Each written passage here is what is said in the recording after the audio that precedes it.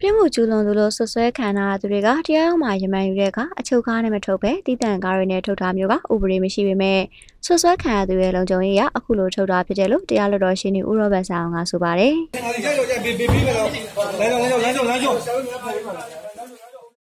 ပြီးခဲ့တဲ့ရက်တွေတုန်းကအများပြည်သူစိတ်ဝင်စားတဲ့အမှုတွေမှာဆွဆွဲခံရသူကျူးလွန်သူတွေဟာရမန်ယူတဲ့အခါမှာအိမ်စီးကားတွေနဲ့တရားရုံးကိုလာရောက်တာတွေရဲတွေကလူရာထက်ပိုတဲ့လုံခြုံရေးပေးတာတွေနဲ့အကာအကွယ်ပေးတာတွေနဲ့ပတ်သက်ပြီးအခုလိုဖြေကြားခဲ့တာပါမရှိဘူး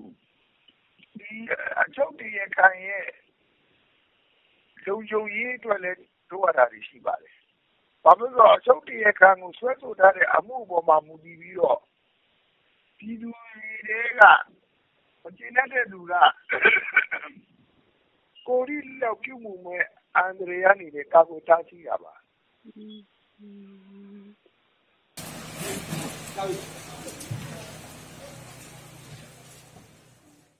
ရဲစခန်းကအချုပ်ခန်းမှာချုပ်နှောင်ထားတဲ့ဆွဆွဲခံရသူတွေကိုရမန်ပေးယူရမှာရဲစခန်းကနေတရားရုံးကိုသွားရဲစခန်းမှာရှိနေတဲ့ကားတွေကိုပဲအကူအညီတောင်းပြီးထုတ်တာဖြစ်တယ်လို့တောင်မွေမြို့နယ်ရဲစခန်းကရဲအရာရှိတကူကမှတ်ချက်ပြုပါတယ်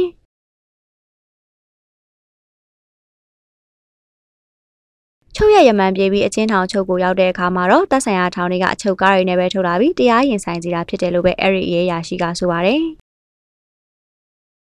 ပြီးခဲ့တဲ့ရက်ပိုင်းကဖြစ်ပွားခဲ့တဲ့အုပ်စုလိုက်ဖွဲ့ပြီးဓာတ်နဲ့ခုတ်တက်ခဲ့တဲ့တောင်မွေလူသက်မှုကဖမ်းဆီးထားတဲ့သူတွေကိုရုံးထုတ်ရမှာတော့တဦးကိုအိမ်စီကားနဲ့ရုံးထုတ်လာတဲ့ပုံတွေကမီဒီယာမှာတက်လာပြီးတော့လူမှုကွန်ရက်စာမျက်နှာ Facebook မှာသုံးစွဲသူတွေကြားမှာတော့ဝေဖန်မှုတွေကမြင့်တက်လာခဲ့တာပဲဖြစ်ပါတယ်ရှင်။